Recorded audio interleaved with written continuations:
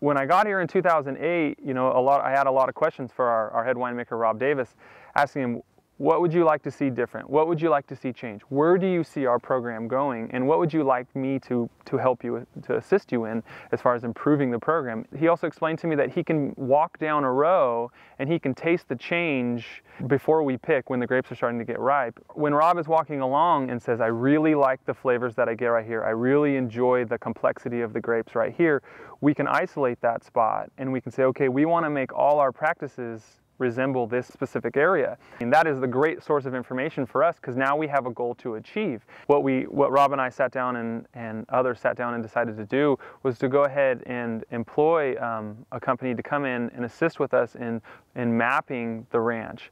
The soil mapping study allows us to see where the profile changes, where the soil changes from the different textures change, the soil characteristics overall change, where it's rocky, where there's higher or lower water holding capacity, where there's different levels within the stratas. It allows us to see where we are and where we're at within a given area and how it changes.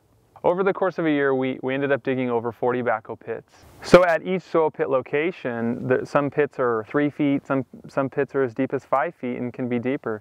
And what we'll end up doing and what we'll see is the different colors that each soil pit actually displays, and we go as far as taking the sand, silt, and clay, the textures, the friability. And what's also really neat to see is we'll take the Munsell color chart and we'll actually compare that to it, and it tells you exactly, it gives you a better guide on exactly what you're looking at and what those soils are actually contributing to the program.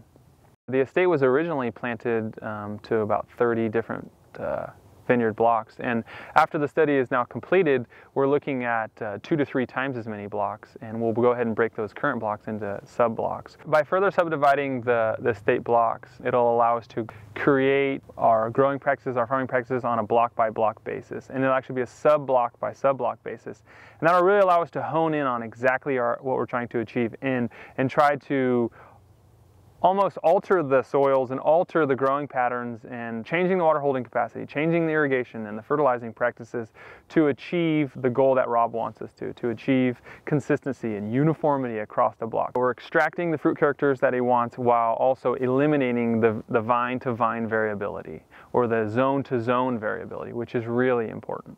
In the last 2 years, from the soil study, from working with the winemaking team, we've learned so much, and you want to be able to give Rob and his team exactly the most consistent product every year, the grapes, the most complex, best tasting fruit that you can possibly give them, and it's it's real slow going.